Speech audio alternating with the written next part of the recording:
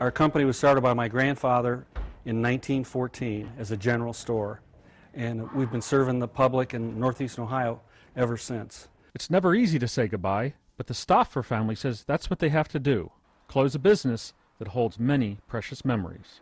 My father followed him in the stores after he got out of the war, and after I got out of college and my service in the Army, I joined the company in 1973. Back then we were a hardware store that sold furniture, and I really loved the furniture end of it, and eventually I phased out our hardware business. Dave Stauffer doesn't like the idea of a going out of business sale, but the economy forced his hand.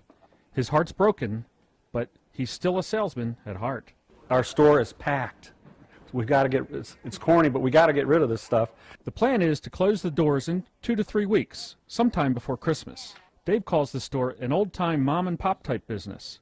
So as the pop in mom-and-pop, what's his biggest worry? I do care about my employees. They're staying with me to the end. They're going to be looking for work when they leave here. I'm concerned about them.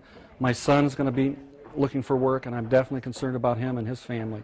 Dave worries that with the economy still struggling, more family-owned businesses will close. When stores like us leave, I don't think they're ever coming back. In Sharon Center, Joe McGee, News Channel 5.